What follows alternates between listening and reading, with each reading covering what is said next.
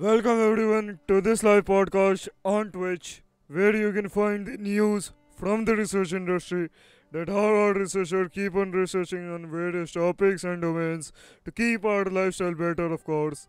And yes, this article posted on our website named postscientist.com. If you're willing to check it out, please check it out. Otherwise, listening to this podcast will be enough for you guys, as it acts like an archive on the daily basis, providing you the information from the research industry. So let's get started without wasting any further time. The first topic of the day is evidence for new theory of genetic recombination. Okay, let's see. In most higher organisms, including humans, every cell carries two versions of each gene, which is referred to as alleles. Each parent passes on one allele to each offspring as they are linked together on chromosomes. Adjacent genes are usually inherited together. However, it is not always the case. Why? Of course, man. So, here's the solution. The answer is recombination, a process that shifts the allele content between homologous chromosomes during cell division. M- mechani- m- Mechanistically, recombination is achieved by crossovers where homologous chromosomes contact each other, resulting in the exchange of genetic material. Crossover have long fascinated scientists and especially plant breeders because manipulating the crossover process offers the potential of increasing genetic diversity and of assembling desired combination of alleles that boost crop productivity. Crossover are subject to a gold Goldilocks principles. At least one is required per chromosome pair for successful sexual reproduction. Indeed, a lack of crossover is a major cause of human trisomy, such as in the case of Down syndrome. Crossover numbers are so tightly regulated and generally do not exceed 3. This limit on the crossover number and therefore recombination is achieved by crossover interference, a phenomena through which crossover inhibit additional crossover in their vicinity. However, this will interface work has remained a mystery since it was first described some 120 years ago. New model of crossover interference. Now, a team led by Raphael Mercier at the Max Planck Institute of Plant Breeding Research in Cologne, Germany, have found convincing evidence support of a recent proposed model of crossover interference. Mercier and his team, together with collaborator in work spearheaded by Stephen Durand, Kunshil Lian, and Jioli Zheng, achieved this insight by manipulating the expression of proteins known to be involved in either promoting crossover or in connecting chromosomes together in the model plant. Arbitopaces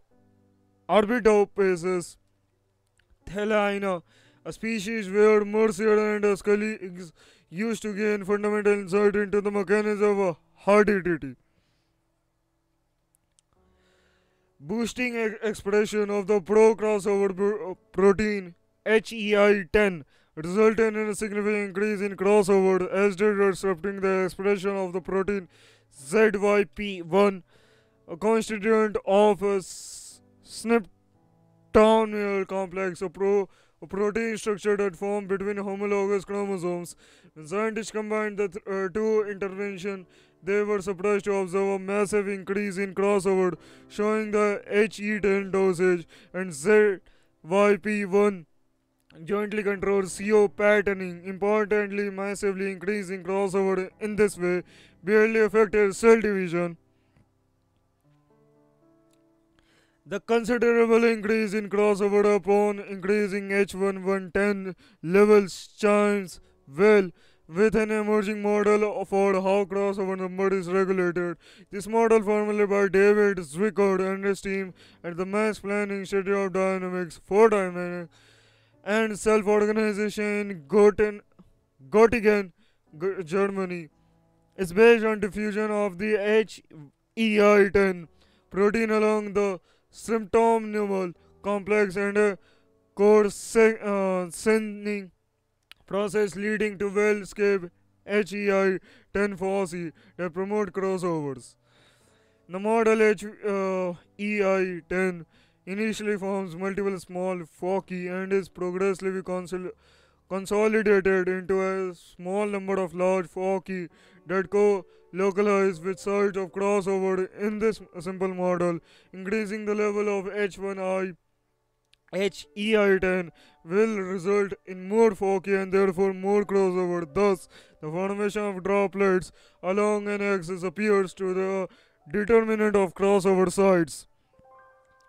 Mercier excited by the team finding, but it is also already looking ahead. These results are an exciting insight into a process that has baffled scientists for over 100 years. Next, we want to better understand what controls the dynamics of the HEI10 droplets and how they promote crossovers. If we can get a better handle on how the process works, this may allow us selectively boost recombination during plant breeding, enabling the assembly of combination of beneficial alleles that have remained out of reach. The research was published in Nature Communication. I mean, okay, man, great. Great evidence for the new theory in the genetic itself, in the DNA,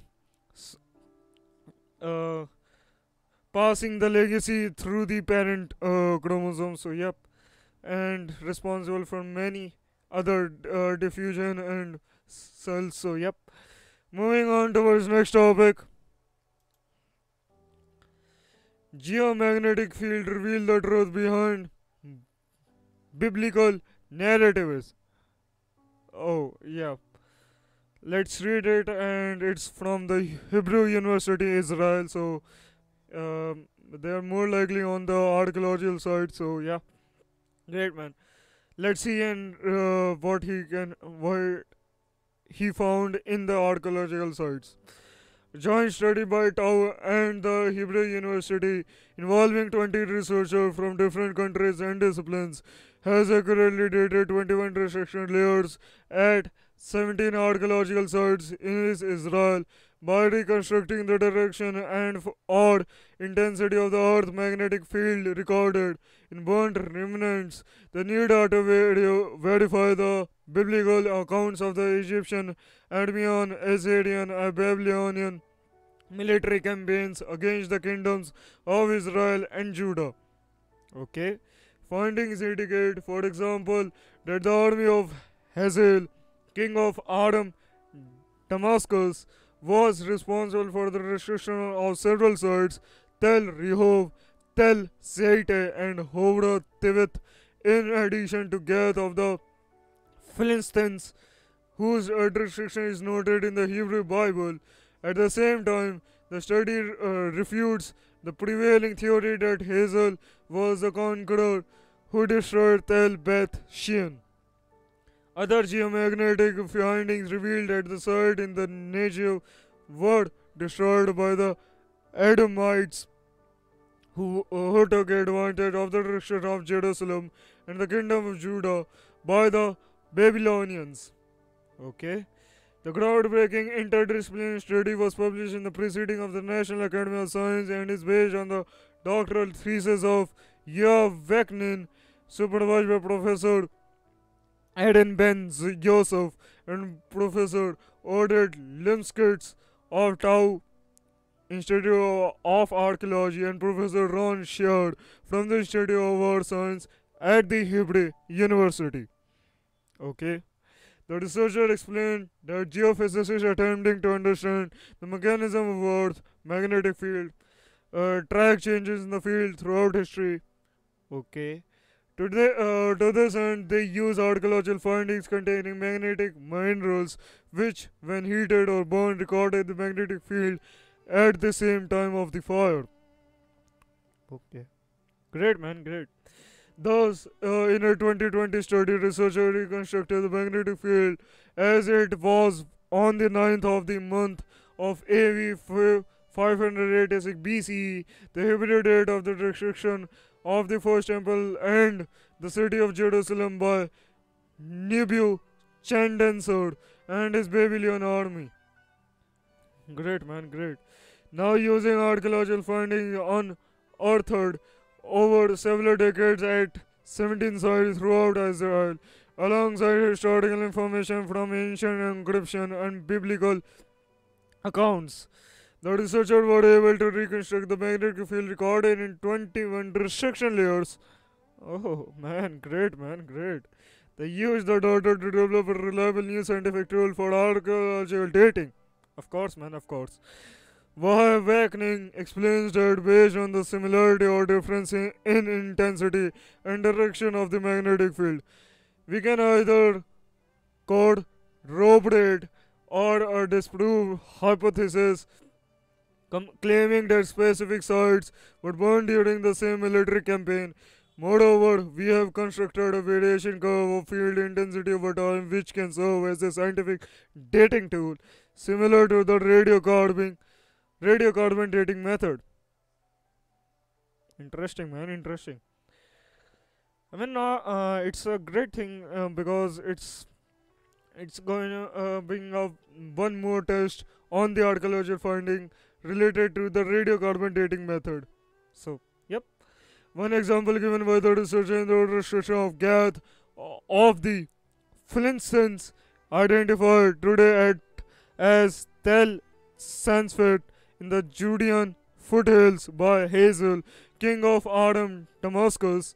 Various dating methods have placed this event around 830 BCE, but were unable to verify that Hazel was also responsible for the destruction of Tel Rehov, Tel Zaite, and Horvath Tivit. Now, the new study identifying full statistical synchronization between the magnetic field recorded at all of these four sites at the time of destruction makes a very strong case for their destruction during the same campaign. A destruction level at Tel Beth Shean, on the other hand, recording a totally different magnetic field, refutes the prevailing hypothesis that it too was destroyed by Hazel. Okay. Instead, the magnetic data from Beth Shean indicate that this city, along with two other sites in northern Israel, was probably destroyed 70 to 100 years earlier, a date which could be corresponds with the military campaign of the Egyptian Pharaoh Shoshank. Okay, Shoshank campaign is described in the Hebrew Bible and in an inscription on a wall of the temple of Amun in Karnak, Egypt, which mentioned Beth Shean as one of its conquests. Great, man, great. One of the most interesting findings revealed by the new dating method has to do with the end of the kingdom of Judah. Professor Aaron Ben Yosef says the last day of the kingdom of Judah are widely debated. Some researchers relying on archaeological evidence arguing that Judah was not completely destroyed by the Babylonians. Of course, man, of course. While Jerusalem and frontier sites in the Judean front hills ceased to exist, other towns in the Negev, the southern Judean mountains, and the southern Judean foothills remained almost unaffected. Now, the magnetic result support this hypothesis, indicating that the Babylonians were not solely responsible for Judah's ultimately demise. Okay. Several decades after they had destroyed Jerusalem and the first temple, sites in the Negev, which had survived the Babylonian campaign, were destroyed, probably by the Edomites, who took advantage of the fall of Jerusalem. This betrayal and participation in the destruction of the surviving site may explain why the Hebrew Bible expresses so much hatred for the Edomites, for example, in the prophecy of Obadiah. Okay. Professor Oded Litschkitz added that the new dating tool is unique because it is based on the geomagnetic data from site. Yes, from site whose exact restriction dates are known from historical sources. By combining precise historical information with advanced comprehensive archaeological research, we were able to base the magnetic method on reliable encoded chronology. A separate paper presenting the scientific principle of the novel arc archaeomagnetic dating method is in preparation. Professor Ram shared, who led the geophysical aspect of the study, as well as the Department of Geomagnetic Dating Method, explains that Earth's magnetic field is critical to our existence. Most people realize that without it, there could be no life on Earth since it shields us from cosmic radiation and the solar wind. In addition, both humans and animals use it to navigate. The geomagnetic field is generated by Earth's outer core at a depth of 2900 kilometers by currents of liquid iron. Due to the chaotic motion of this iron, the magnetic field changes over time. Until recently, scientists believe that it remains quite stable for decades, but archaeomagnetic research has contradicted this assumption by revealing some extreme and unpredictable changes in antiquity. Our location here in Israel is uniquely conducive to archaeomagnetic research due to an abundance of well-dated archaeological findings. Over the past decade, we have reconstructed magnetic field recorded by hundreds of archaeological items.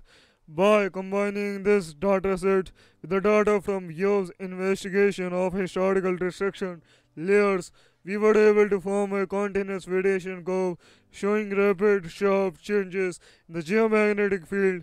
This is wonderful news. Both of archaeologists who who can now use geomagnetic data to determine the age of ancient materials, and for geophysicists studying the earth core. So there is a new findings given by our archaeological scientists that it's a new parameter set by this archaeological researchers, that we have one more parameter which we can check upon, which is geomagnetic fields. Uh, archaeomagnetic field. So great man.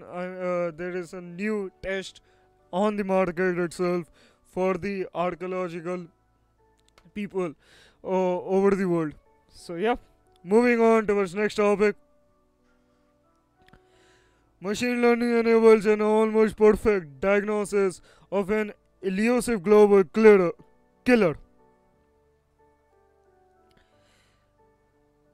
Sepsis, the overreaction of the immune system in response to an infection, causes an estimated 20% of deaths globally and as many as 20 to 50% of US hospital deaths each year.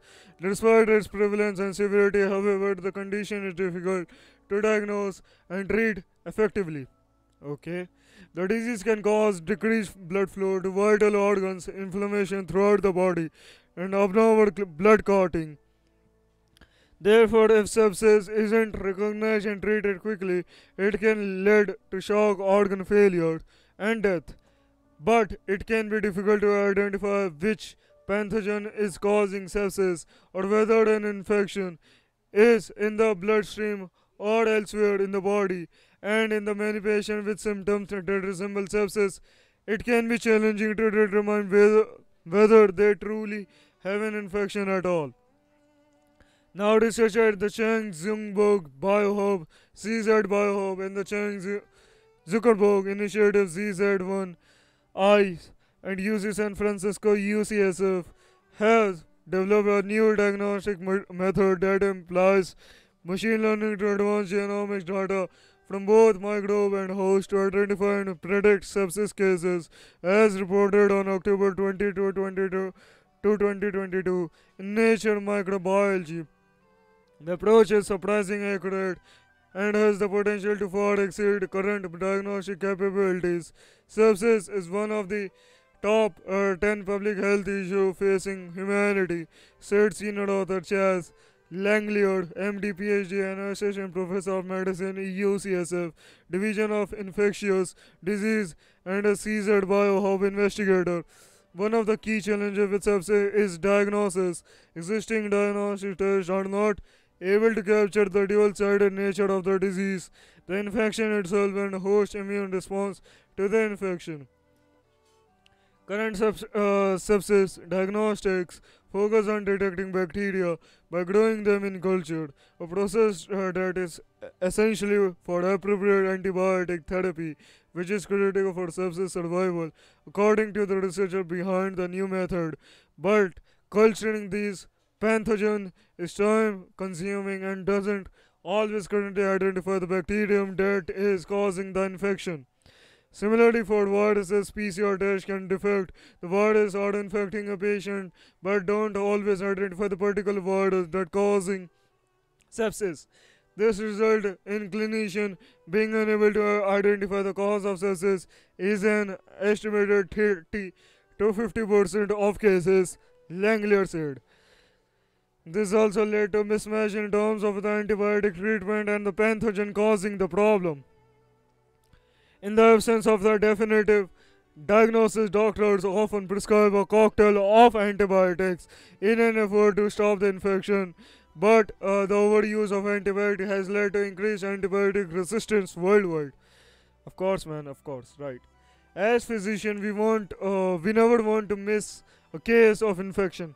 Yes, said Cadilian Calfi, MD, Mass Professor of Medicine and Anesthesia at UCSF and co-senior author of the new study.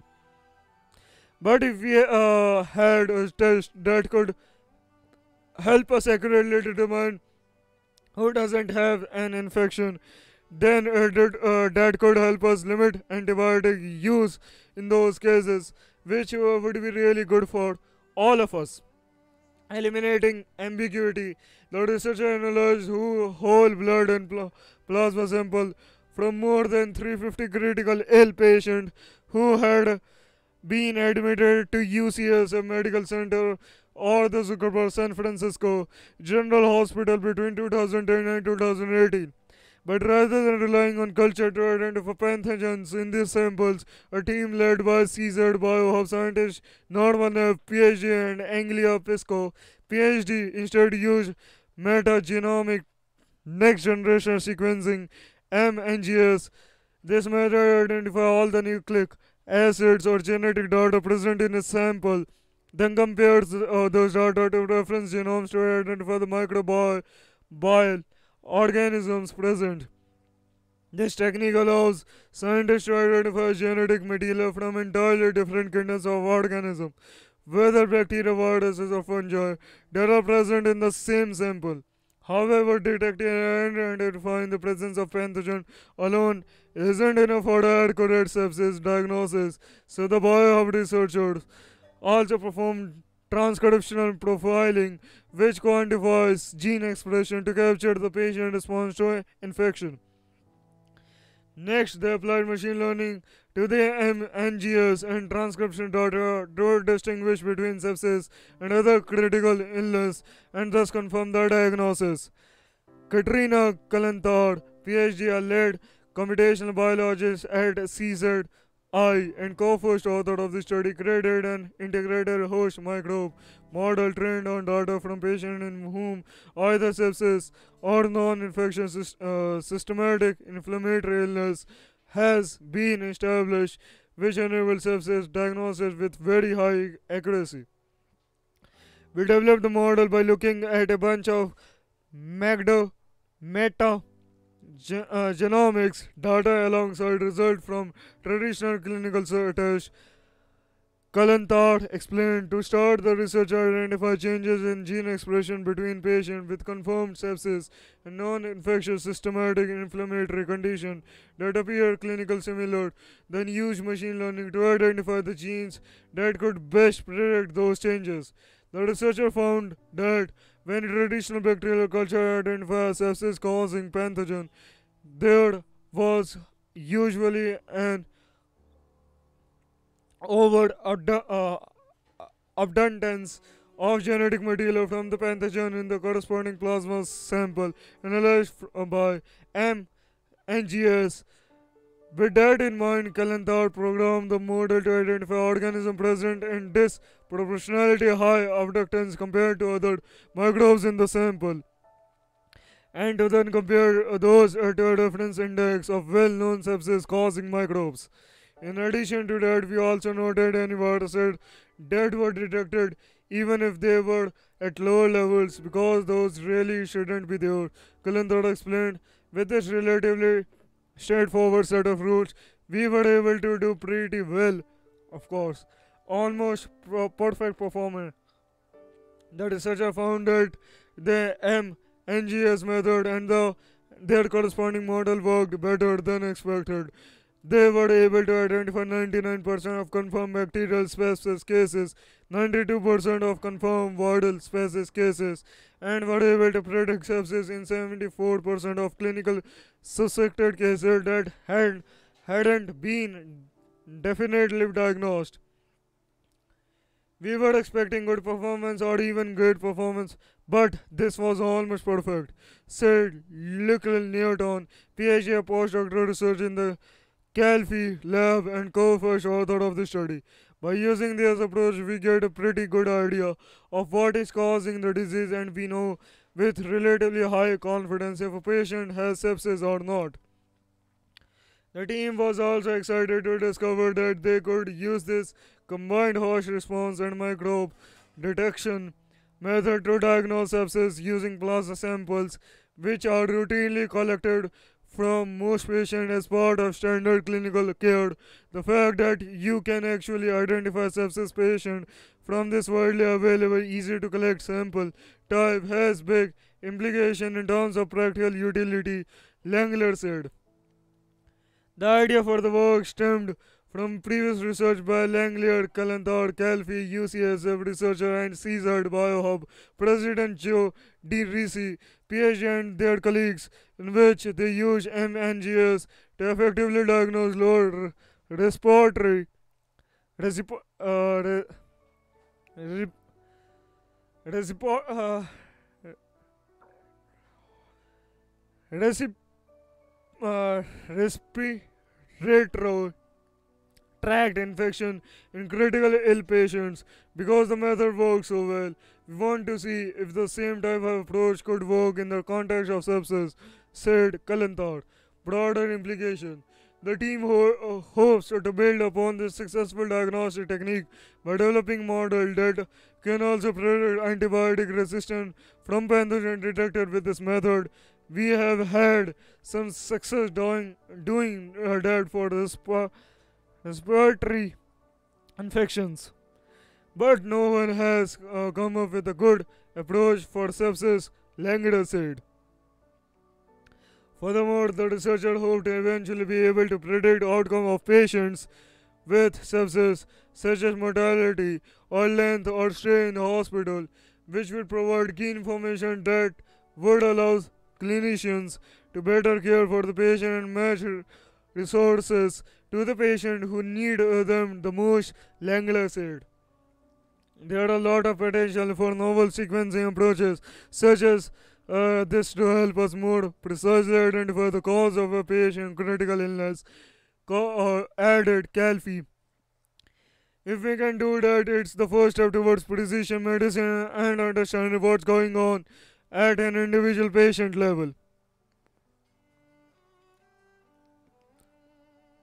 Moving on towards next topic, reinforcement learning based four-legged robotic goalkeeper.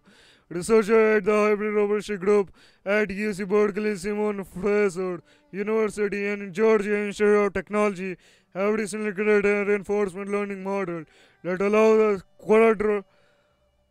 quadrupedal robot to efficiently play soccer in the role of goalkeeper. The model introduced in a paper pre-published on RCF imposes the robot skills over time through a trial and error process. By letting quadrupeds play soccer, we can push the limit of the artificial intelligence of athletic legged robots. Zhenghua Huang, Zhongyu Li, Zhanxing Zhang, Yiming Ni, Yufeng Qi, Yunhao Li, Lindsay Yang, Xiaobing Peng, and Kaushal Srinath. The researcher who carried out the study told Tech Explode. Goalkeeping is an interesting but challenging task that requires the robot to reach to the first moving ball, sometimes flying in the air, and intercept it using dynamic maneuvers in a very short amount of time, usually within 1 second. By solving this, we can thus also gain insight about how to create intelligent dynamic legged robots. The key objective of the recent work by Young and his colleagues was to create a four-legged robot goalkeeper that can perfect its skill as it plays, just as human goalkeeper would. To do this, the researcher developed an reinforcement learning model that trains the robot via trial and error processes, rather than through a fixed human engineered strategy.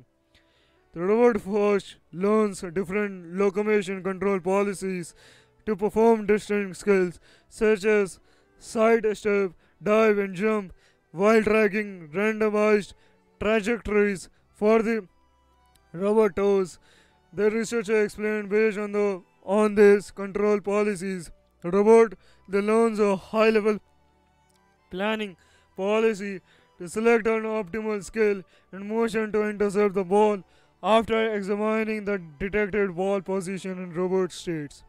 The researcher trained the reinforcement learning model in a series of a soccer game simulation. Subsequently, they deployed the policy it learned on the mini cheetah, a real quadrupedal robot developed at the Massachusetts Institute of Technology (MIT) and tested its performance in the real world. The reinforcement learning framework created by Huang and his colleagues was found to greatly improve the ability of the mini cheetah robot as a soccer goalkeeper. In the team real world test, the robot was able to save 87.5% of 40 random test shots. I think that the coolest aspect of our work is that using our proposed method, the quadrupedal robot mini cheetah is able to perform very dynamic and agile locomotion skills such as jumping and diving, as well as fast and precise manipulation skills such as pushing the ball away using its swinging legs in a very short amount of time, the researcher said. This actually pushes the boundaries of legged locomotion, showing that the leg can also be a manipulator just like it can be for humans. In the future, the reinforcement learning model created by this team of researchers could be used to improve the performance of robots designed to participate in RoboCup and other robotic scorer competition. In addition, the model could be used to improve the agility and physical abilities of quadruped robots designed to tackle entirely different tasks such as search and rescue missions. We hope that we can enable quadrupedal robots to compete with human soccer players in the near future, the researcher added. The robot need to perform larger variety of dynamic and agile motions, attain more intelligence in the soccer game. So I mean, these are the things on the doing on the machine learning or the AI to perform more more efficient robots for our use for domestic use and many other use. I mean, okay, man, great. Moving on towards next topic. Astronomers discovered a planetary system with a Neptune mass planet and a massive substellar object. Okay, let's see. An international team of astronomers reported the detection of a new planetary system by observing a nearby star known as HD 18599 or TOI 179. It appeared that this star is orbited by a Neptune mass exoplanet and a massive substellar object. The finding was detailed in a paper published October 14 on the RZIV preprint server. TESS is conducting a survey of about 200,000 of the brightest stars near the Sun with the aim of searching for transiting exoplanets. So far, it has identified nearly 6,000 candidate exoplanet test object of interest or TOI, of which 266 have been confirmed so far. Now, a group of astronomers led by Slivona Desertera of the Astronomical Observatory of the Padova has recently confirmed another TOI monitored by TESS. The report that a transit signal has been identifying the light curve of the bright K-dwarf star TOI 179, other designation HD 18599 and HIP 13754. The planetary nature of the signal was confirmed by follow-up observation using the high accuracy radial velocity planet researcher Hobbs and spectropolarimetric high contrast exoplanet research sphere instruments. As a part of ongoing efforts to validate and characterize young transiting exoplanets identified by TESS, we represent in this paper our analysis of further system observed around the star HD 18599 HIP 13754. A bright V is equal to 8.99 magnesium and active K dwarf, also known as test object of interest TOI 179. The researcher wrote in the paper, the newfound alien world designated TOI 179b is about 2.62 times larger than the Earth and 24 times more massive than our planet, which yields a relative high mean density of some 7.4 gram per centimeter cube. The exoplanet orbits its Earth every 4.14 days at a distance of 0.048 AU from it on a significantly eccentric orbit. Furthermore, sphere observation identified another object in the TOI 179 system with an estimated mass of about 83 Jupiter masses. Therefore, at the boundary between brown dwarfs and very low mass stars, the object received designation HD 18599b has a relatively small project separation from the parent star, some 3.3 AU.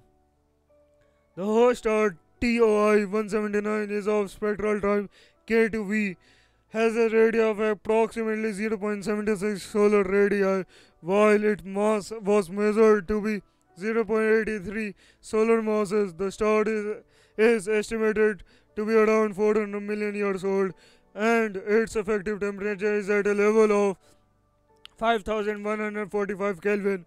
Summing up the result, the author of the study underlined the uniqueness of the TOI 179 system, taking into account the property of these components. The TOI 179 system represents a high merit laboratory for our understanding of the physical evolution of planets and other low mass objects, and of how the planet properties are influenced by dynamically effects and interaction with the parent star, the researcher concluded. Moving on to the next topic. Ancient bacteria might lurk beneath Mars' surface. In a first of its kind study, a research team including Northwestern University, Brian Hoffman and Ajay Sharma found that the ancient bacteria would survive close to the surface on Mars much longer than previously assumed, and when the bacteria are buried and thus shielded from galactic cosmic radiation and solar protons, they can survive much longer. Thus, When Mars first sample return to Earth, scientists should be on the lookout for ancient sleeping bacteria. This finding strengthens the possibility that if life were evolved on Mars, its biological remains might be revealed in future missions, including ExoMars, Rosalind Franklin rover, and the Mars Life Explorer, which will carry drills to extract material from 2 meters below the surface. And because the scientists proved that certain strains of bacteria can survive despite Mars' harsh environments, future astronauts, space tourists could inadvertently contaminate Mars with their own hijacking bacteria. The paper will be published on Tuesday, October 25th in the journal Astrobiology. Our model organisms serve as proxies for both the forward contamination of Mars as well as backward contamination of Earth, both of which should be avoided, said Michael Daly, a professor of pathology at Uniformed Service University of the Health Sciences (USU) and the member of the National Academic Committee on Planetary Protection who led the study. Importantly, these findings have biodefense implication too, because the threat of biological agents such as anthrax remains a concern to military and homeland defense. We concluded that terrestrial contamination on Mars would essentially be permanent over time frames of thousands of years, said Hoffman, a senior co-author of the study. This could complicate scientific efforts to look for Martian life. Likewise, if microbes evolved on Mars, they could be capable of surviving until present day. That means returning Mars samples could contaminate Earth. Hoffman is the Charles E. and the Emma H. Morrison Professor of Chemistry and Professor of Molecular Biosciences in Northwestern Weinberg College of Arts and Sciences. He also is a member of the Chemistry of Life Processes Institute. Simulating Mars. The environment on Mars is harsh and unforgiving. The arid and freezing conditions, which average 80 degrees Fahrenheit, minus 63 degrees Celsius at mid latitudes, make the red planet seem inhospitable to life. Even worse, Mars also is constantly bombarded by intense galactic cosmic radiation and solar protons. To explore whether or not life could survive in this condition, Daly, Hoffman, and their collaborators first determined the ionizing radiation survival limits of microbial life. Then they exposed 6 types of earth-lying bacteria and fungi to simulate a Martian surface, which is frozen and dry, and zapped them with gamma rays or protons to mimic radiation in space. There is no flowing water or significant water in the Martian atmosphere, so cells and spores would dry out. Hoffman said it also is known that the surface temperature on Mars is roughly similar to dry ice, so it is indeed deeply frozen. Ultimately, the researchers determined that some terrestrial microorganisms potentially could survive on Mars over geological timescales of hundreds of millions of years. In fact, the researchers discovered that one robust microbe, Deinococcus radiodeodorans, efficiently known as Conan the bacterium, is particularly well suited to surviving Mars' harsh conditions. In the novel experiment, Conan the bacterium survived astronomical amounts of radiation in the freezing, arid environment, far outlasting basal spores, which can survive on the Earth for millions of years. Radical radiation. To test the effect of radiation, the team exposed samples to large doses of gamma radiation and protons, typical to what Mars receives in the near subsurface, and far smaller doses, which would occur if a microorganism was deeply buried. Then, Hoffman team of Northwestern used an advanced spectroscopy technique to measure the accumulation of manganese antioxidants in their radiated microorganism cells. According to Hoffman, the size of the radiation dose that a microorganism or its spores can survive correlates with the amount of Manganese antioxidant contains, therefore, more manganese antioxidant means more resistant to radiation, more enhanced survival.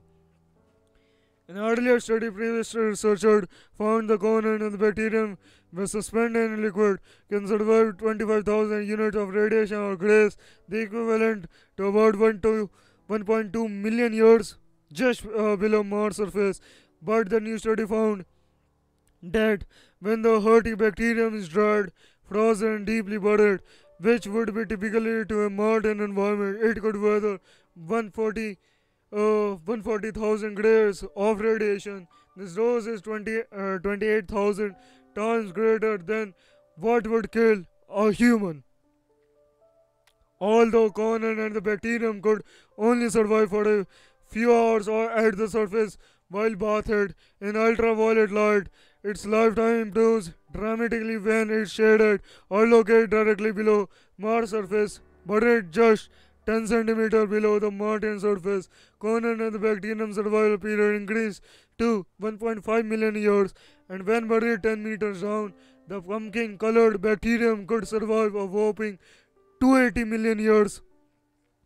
Looking to future missions, this astonishing survival feat is partially thanks to the bacterium genomic structure.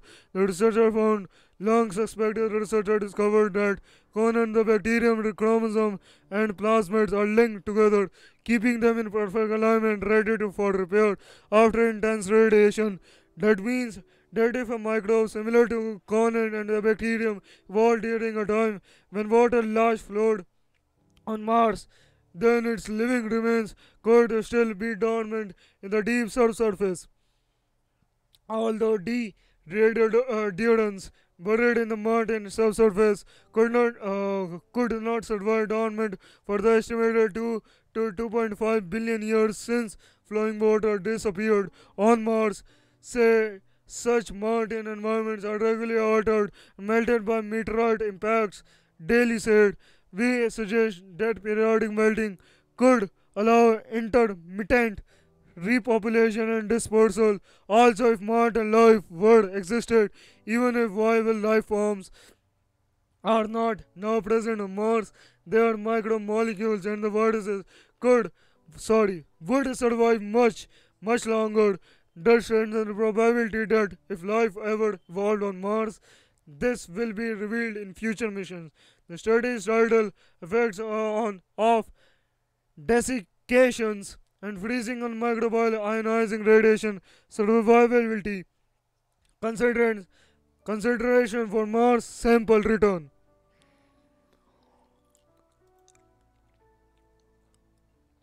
Moving on to this next topic, how do you solve a problem like a proton? Smash it, then build it back with machine learning. Okay. Let's see. Protons are tiny yet carry a lot of heft, of course. They inhabit the center of every atom in the universe and play a critical role in one of the strongest forces in nature. And yet, protons have it drawn down to Earth side too. Like most particle, proton have spin that act like a tiny magnet. Flipping a proton spin or polarity may sound like science fiction, but it is the basis of technological breakthroughs that have become essential to our daily lives, such as magnetic resonance imaging (MRI) and the invaluable medical diagnostic tool. Despite such advancement, the proton inner workings remain a mystery. Basically, everything around here exists because of protons, and yet we still don't understand everything about them. One huge puzzle that physicists want to solve in the proton spin, said Ben Neckman, a physicist who leads the machine learning group in the physics division at the Department of Energy Lawrence Berkeley National Laboratory, Berkeley Lab. Understanding how and why proton spin could lead to technological advancement we can't even imagine today, and help us understand the strong force, a fundamental property that gives all protons therefore atom mass. But it's not just an easy problem to solve. For one, you can't exactly pick up a proton and place it in a petri dish. Protons are phenomenally small. The radius is a hair shy of 1 quadrillionth of a meter, and visible light passes right through them. What's more, you can't even observe that inside with the world's most powerful electron microscopes. Recent work by Nachman and his team could bring us closer to solving this perplexing proton puzzle. As a member of the H1 collaboration, an international group that now includes 150 scientists from 50 institutes and 15 countries, and is based at the DESI National Research Center in Germany, Nachman and has been developing new machine learning algorithm to accelerate the analysis of data collected decades ago by HEDA, the world's most powerful electron proton collider that ran at DESI from 1992 to 2007. HEDA, a ring 4 miles in circumference, worked like a giant microscope that accelerated both electrons and protons to nearly the speed of light. The particle were collided head-on, which could scatter a proton into the constituent parts, quarks and gluons. Scientists at HEDA took measurement of the particle debris cascading from this electron proton collision, what physicists call deep inelastic scattering, through sophisticated cameras called particle detectors, one of which was the H1 detector. Unfolding secret of the strong force, the H1 stopped collecting data in 2007, the year HEDA was decommissioned. Today, the H1 collaboration is still analyzing the data and publishing results in scientific journals. It can take a year or more when using conventional computational techniques to measure quantity related to proton structure and the strong force, such as how many particles are produced when a proton collides with an electron. And if a researcher wants to examine a different quantity, such as how fast particles are flying in the wake of quark gluon jet stream, they would have to start the long computational process all over again and wait yet another year. A new machine learning tool called OmniFold, which Nachman co-developed, can simultaneously measure many quantities at once,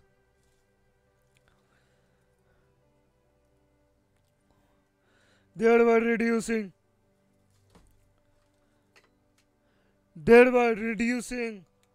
the amount of time to run an analysis from years to minutes. OmniFold does this by using neural network advance to combine computer simulation with data.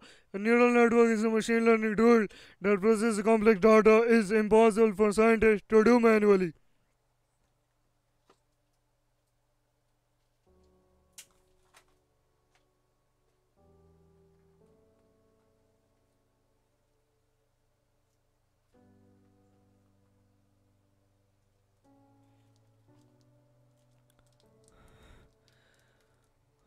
Nachman and his team applied OmniFold to H1 experimental data for the first time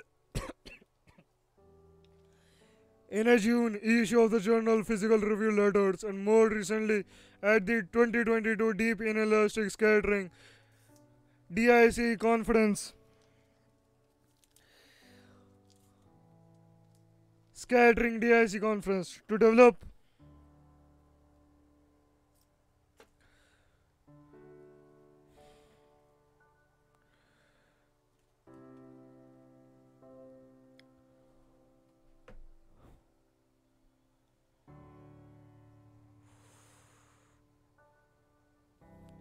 To develop OmniFold and test its robustness against H1 data. Nachman Business McCuney, a postdoctoral researcher in the Data Analytics Service DAS group at Berkeley Labs National Energy Research Scientific Computing Center, NERSC, and the NERSC X-Scale Science Application Program for Learning Fellow needed a supercomputer with a lot of powerful GPUs, processing unit. Nachman said, coincidentally, Pearl Mutor, a new supercomputer designed to support simulation, data analytics, and artificial intelligence experiment requiring multiple GPUs at a time had just opened up in the summer of 2021 for an early size phase, allowing scientists to test the system on real data. The Pearl Mutor supercomputer is named for the Berkeley Lab cosmologist and Nobel laureate Sol Perlmutter. Because the Perlmutter supercomputer allows us to use 128 GPUs simultaneously, we were able to run all the steps of the analysis from data processing to the derivation of the results to less than a week instead of months. This improvement allows us to quickly optimize the neural network we trained and to achieve a more precise result for the observables we measured, said McCuney, who is also a member of the H1 collaboration. A central task in this measurement is accounting for detector distortions. The H1 detector, like a watchful guard standing sentry at the entrance of a sold out concert arena, monitor particles as they fly through it. One source of measurement errors happens when particles fly around the detector rather than through it. For example, sort of like a ticketless concert gear jumping over an unmonitored fence rather than entering through the ticket security gate. Correcting for all distortion simultaneously has not been possible due to limited computational method available at the time. Our understanding of subatomic physics and the data analysis technique have advanced significantly since 2007, and so today scientists can use new insight to analyze the H1 data, Nachman said. Scientists today have a renewed interest in the Hera particle experiment as they hope to use the data and more precise computer simulation informed by tools like Omnifold to aid in the analysis of results from future electron proton experiments such as at the Department of Energy Next Generation Electron Ion Collider (EIC). The EIC is to be built in Brookhaven National Laboratory in partnership with the Thomas Jefferson National Accelerator Facility. Will be a powerful and versatile new machine capable of colliding high energy beams of polarized electrons with a wide range of ions or change atoms across many energies, including polarized protons and some polarized ions. It's exciting to think that our method could one day help scientists answer the question that still remain about the storage force. Nachman said, even though this work might not lead to practical application in the near term, understanding the bulking blocks of nature is why we are here to seek the ultimate truth. These are steps to understanding at the most basic level what everything is made of. That is what drives me. If we don't do the research now, we will never know what exciting new technological advances we will get the benefit future scientists. Moving on to our next topic, UV to red light converting films accelerate plant growth could help improve global food supply issues.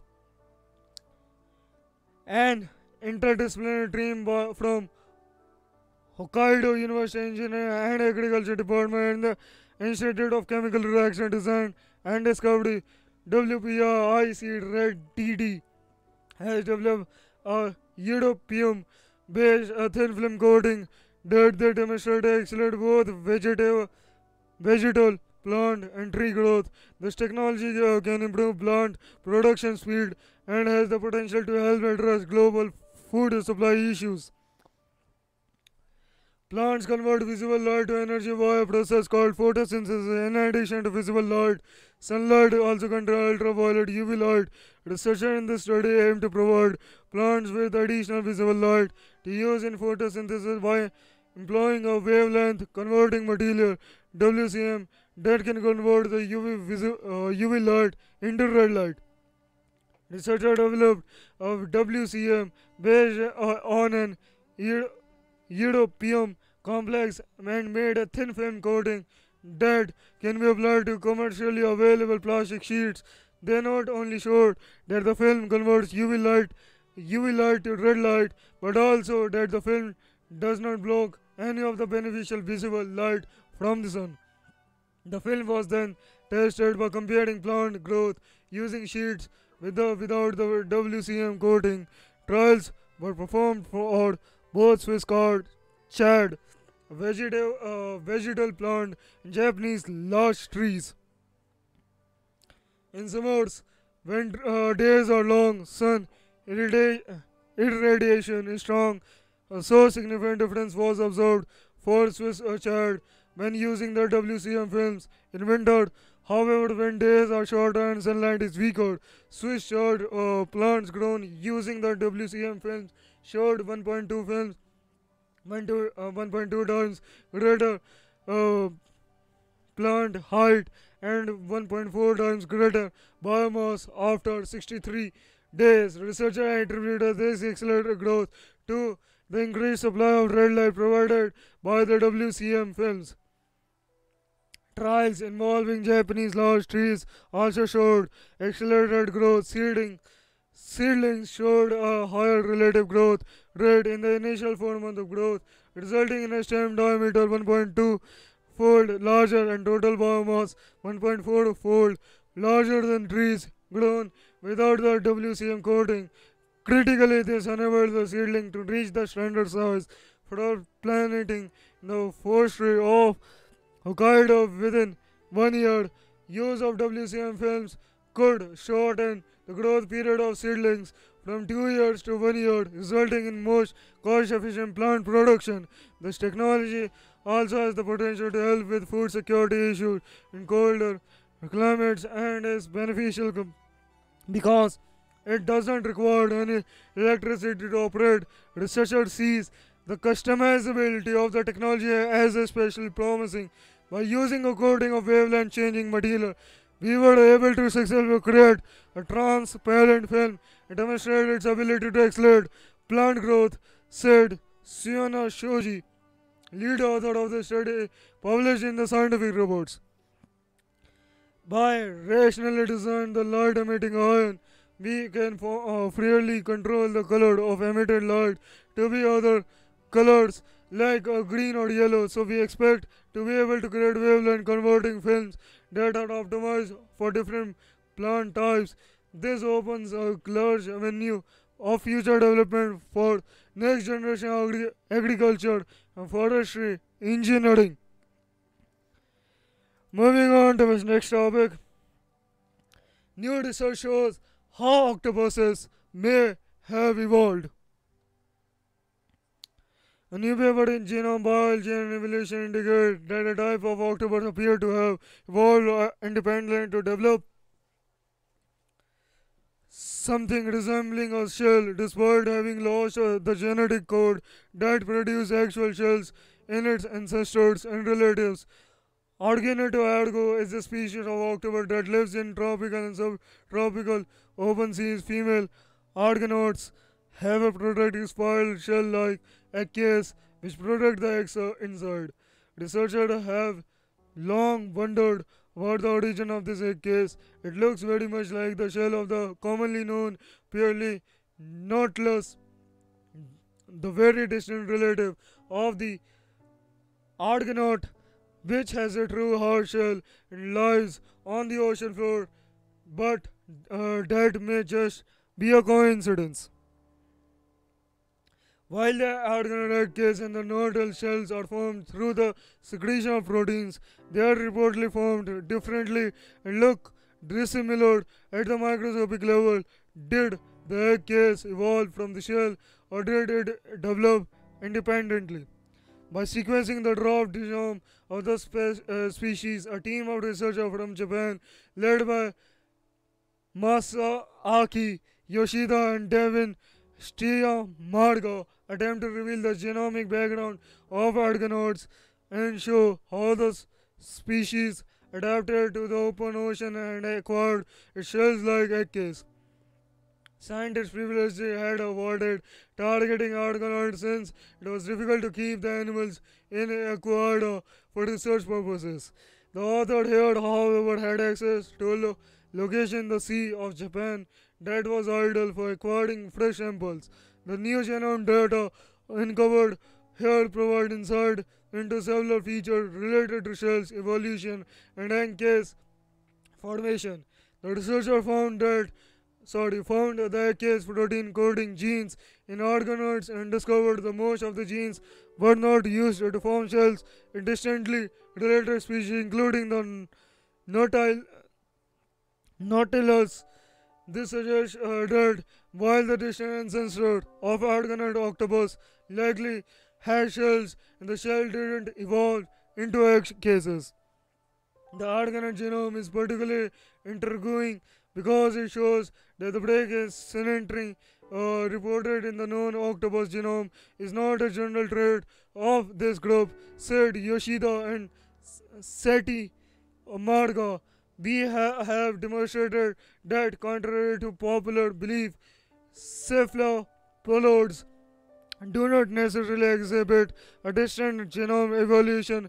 We anticipate that our findings will further the research of metaxion, mollusk, and cephalopod genome evolution, which has remained largely unexplored thus far. Moving on to our next topic, virtual autopsy identifies 17th century mummified toddler hidden from the sun. Scientists based in Germany have examined a 17th century child mummy using cutting edge science alongside historical record to shed new light on Renaissance Renaissance childhood. The child was found in an aristocratic Australian family crypt where the condition allowed for natural mummification, preventing preserving soft tissue that contained critical information about his life and death. Curiously, this was the only unidentified body in the crypt, buried in an unmarked wooden coffin instead of the elaborate metal coffins reserved for other members of the family buried there. The team, led by the Dr. Andreas Nadlik of the Academic Clinic Munich, Bogen Hansen, carried out a virtual autopsy and radiocarbon testing and examined family records and key material clues from the burial to try to understand who the child was and what his short life looked like.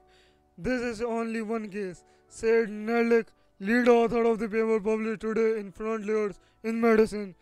But as we know, that the early infant death rates generally were very high at that time. Our observation may have considerable impact in the overall all life reconstruction of infants, even in higher social classes. Moving on to our next topic, well fed but not well nourished. The virtual autopsy was carried out through CT scanning. Nellik and his team measured bone length and looked at tooth adoption and the formation of long bones to determine that the child was approximately a year old when he died. The soft tissue showed that the child was a boy and overweight for his age, so his parents were able to feed him well, but the bones told a different story. The child's ribs had become malformed in the pattern called a rheatic rosettary, which is usually seen in severe rickets or scurvy. Although he received enough food to put on weight, he was still malnourished. While the typical bowing of the bones seen in Richards was absent, this may have been because he did not walk or crawl. Since the virtual autopsy revealed that he had inflammation of the lung characteristics of pneumonia, and the children with rickets are more vulnerable to pneumonia. This nutritional deficiency may even have contributed to his early death. The combination of obesity along with a severe vitamin deficiency can also be explained by generally good uh, nutritional status along with an almost complete lack of sunlight exposure, said Nellick. We have to reconsider the living condition of high aristocratic infants of previous population. The son of a powerful count, however, although Nerling and his team had established a powerful cause of death, the question of the child identity remained. Deformation of his skull suggested that his simple wooden coffin wasn't quite large enough for the child. However, specialist exami- examination examination examination of his clothing showed that he had been buried in a long hooded coat made of expensive silk.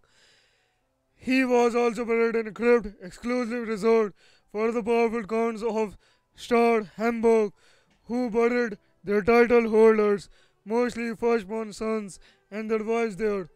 This meant that the child was most likely a firstborn son of Count of Stadt Hamburg.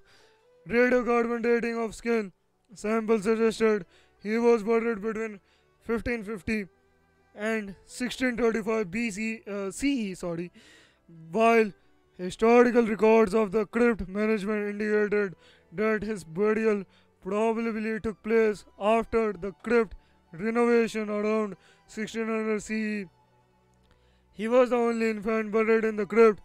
We have no doubt on the fate of our other infants of the family, Nerlich said, regarding the unique burial. According to our data, the infant was most probably the Count firstborn son after erection of the family crypt, so special care may have been applied.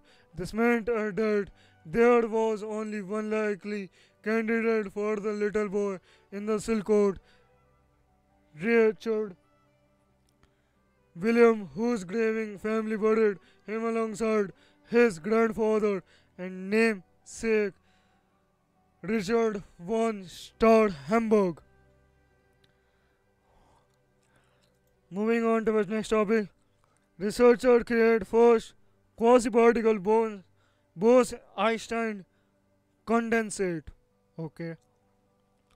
Physicists have created the first Bose-Einstein condensate, the mysterious fifth state of the matter made from quasi-particle entities that do not count as elementary particles but that can still have elementary particle properties like charge and spin.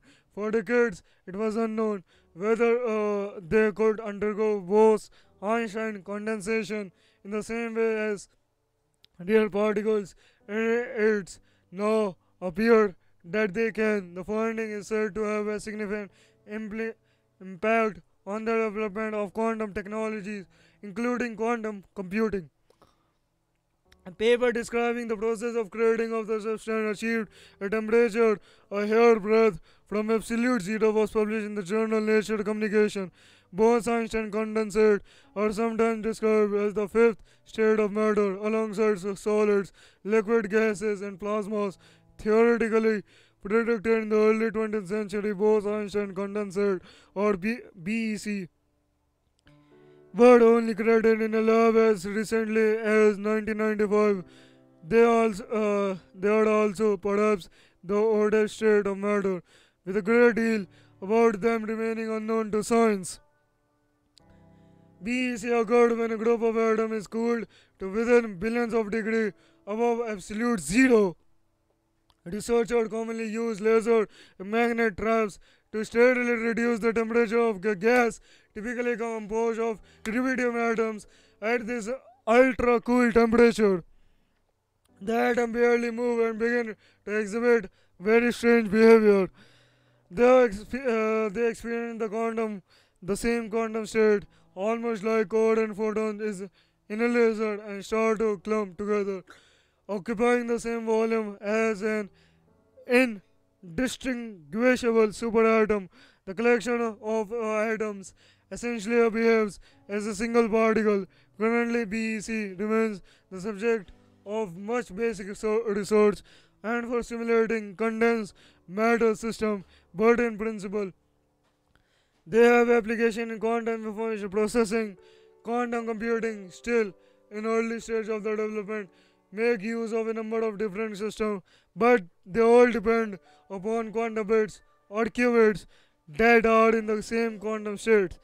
Most BEC are fabricated from dilute gases of ordinary atom, but until now, a BEC made out of exotic atom has never been achieved. Exotic atoms are atoms in which one subatomic particle, such as an electron or a proton, is replaced by another subatomic particle that has the same charge. Positronium, for example, is an exotic atom made of an electron and is positively charged antiparticle of positron. An exciton is another such example. When light hits a semiconductor, the energy is sufficient to excite electron to jump up from the valence level of an atom to its conduction level. This excited electron then flow freely in an electric circuit current, in essence transforming light energy into electrical energy. When the negatively charged electron perform this jump, the space left behind or a hole can be treated as if it were a positively charged particle. The negative electron positive hole are attracted and thus bound together. Combined, this electron hole pair is an electrically neutral quasi-particle called an exciton. A quasi-particle is a particle-like entity that doesn't count as one of the 17 elementary particles on the standard model of particle physics that can still have elementary particle properties like charge and spin. The exciton quasi-particle can also be described as an exotic atom because it is in fact a hydrogen atom that has had in its single positive proton replaced by a single positive hole. Exciton comes in two flavored ortho excitons, in which the spin of the electron is parallel to spin it of its hole, and para excitons, in which the electron spin is anti-parallel, but in the opposite direction to that of its hole. Electron hole system have been used to create other phases of matter such as electron hole, plasma, and even exciton liquid droplets. The researchers wanted to see if they could make a BC out of excitons. Direct observation of an exciton condensate in a three-dimensional semiconductor has been highly sought after since it was first theoretically proposed in 1962. Nobody knew whether quasi-particle could undergo Bose-Einstein condensation in the same way as rare particle, said Mukato Kuwata Gonakami, a physicist at the University of Tokyo and co-author of the paper. It's kind of the holy grail of low temperature physics.